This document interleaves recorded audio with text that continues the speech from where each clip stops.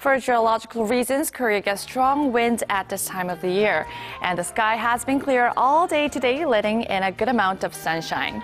And the strong wind blowing is also the reason to this high risk of forest fires, especially in this kind of dry weather. And advisories are currently in effect, and they're only expected to expand down further into the country.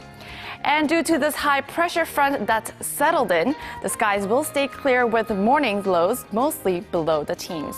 And however, as for our daytime highs, all regions will be warm with temperatures above the 20s. Well, that's all for now, and here's a look at the weather conditions around the world.